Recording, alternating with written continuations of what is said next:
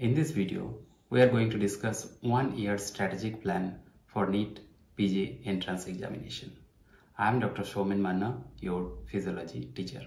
Now, before starting this video, I want to make sure one point that there is no universal strategic plan for 100% surety that you are going to crack the exam with a good rank. But the plan that we are going to discuss here is a general plan which is suitable for most of the students to secure a good rank. We are dividing the total 19 subject into 3 categories. So first, basic 6 subject. All of you know that anatomy, physiology, biochemistry, pathology, pharmacology and microbiology, these 6 subjects are the basics for your MBBS life. Next category is small 8 subject. Support forensic medicine, ophthalmology, ENT, psychiatry, radiology, anesthesiology, dermatology and orthopedics. So these divisions are purely based on the volume of the subject and the importance of the subject in your exam preparation. Third category of subject is the big 5 subject category. The PSM subject, the medicine, surgery, OBG and pediatrics. And I am not going to discuss whether it is NEET or next in this video. So assuming that you are starting your preparation in the month of April or May 2023. So what is the total time duration you are getting? You are getting only 11 months or 330 days. So we are dividing this total 11 month period into 8 months for preparation time and 3 months for absolutely revision time.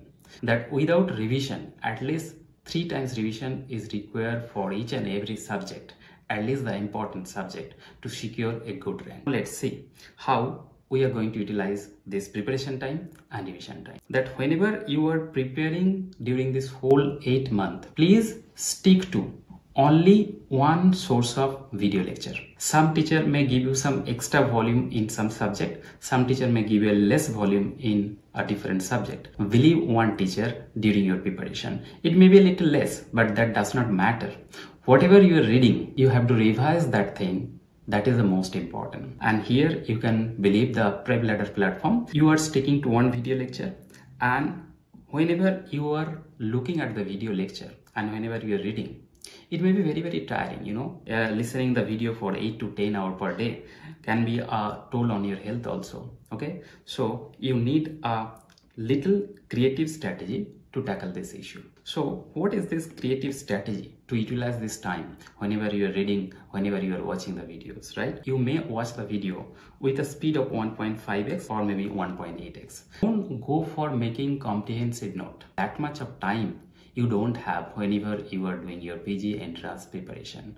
If you are in MBBS life, if you are in first year, if you are in second year, then you have enough time to make your own note. Secondly, only watch the difficult videos, important videos and conceptual videos and the videos which are high yield. You have to be a little bit more selective.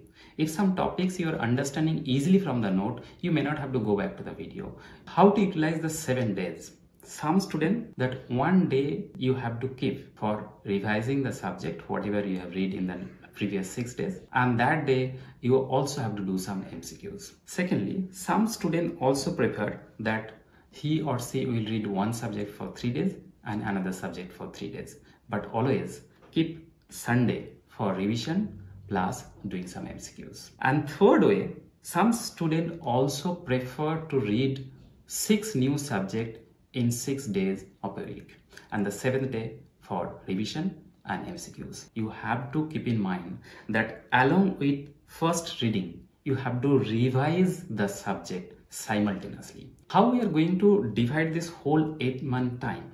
What subject I should start first? Okay, so again there is no consensus. First you start from your basic subjects. First 6 basic subjects you have to read completely within 3 months. That is, we are assuming that you have started your preparation in the month of April. So April, May and in the month of June, within this 3-month period, you have to finish up all the basic 6 subjects. How many days you can take for each subject? So anatomy for 15 days, physiology for 15 days, biochemistry is around 12 days, pathology a little bit more, so 18 days, again pharmacology and microbiology 15 days. Next 8 subject, that is the small 8 subject, and you have to finish this small 8 subject within 64 days. And after finishing this small 8 subject, now you move on to the big 5 subject. You are taking the month of September, October and November, and how to divide the days according to their volume. So medicine, in and around, you may take 22 days to cover up. Surgery, same time duration, that is the 22 days. Pediatrics, you may little less time, 15 days. PSM also 15 days, and OBG 15 days. So if you take this much of days, so you will be able to finish up all these big subject within the month of September, October and November. What should be the reading pattern during this 8 month? Okay, I told you repeatedly that Sunday for revision and Sunday for solving MCQ. Whenever you are solving MCQ, don't solve more than 50 to 100 MCQs per day. Whenever you are reading MCQs, you have to read the explanation and you have to note down that what extra point you are getting from this explanation. Next thing is that from the mid of August onward, you may start your mock test examination. You know that giving this mock test, giving this grand test, they are also very important in your exam preparation strategy. Next, in between these preparation days, you may take a break for 1 day, maybe in a month, to relax and unwind yourself. Talk with your friend, talk with your relatives, and you take a break, maybe 1 day in a month, not more than that. So whenever you are starting your revision from the month of December, how to revise the subject? So let's see. So you require less time, and it is said that the less time means half of the time where whatever you have taken the time for first reading, half of the time is required during revision. So assuming that, we are assuming that 4 to 5 days will be required for each of the basic 6 subject to revise, 2 to 3 days is required for each small subject to revise, and 5 to 6 days to revise for each big subject. So with this time distribution, let's see how to utilize the month of December. So in the month of December, you are going to revise the surgery and allied subject. So these subjects are in similar categories so that you can correlate this subject with one another. Okay, so whatever you have read in anatomy, you look at whether the thing is similar in surgical anatomy or not. So that way, whenever you are revising the subject, group the subject, revise those subjects which are allied in nature. Like for example, surgery and allied subject, anatomy, surgery, OBG, ortho, radio, ENT, ophtha, anesthesia and derma. So the number of days for revision of each of these subject is also given. So accordingly, you have to utilize your month of December. On Sunday, I told you again, go for solving MCQs. Now here, whenever you are solving the MCQs during your revision time, go for the grand test.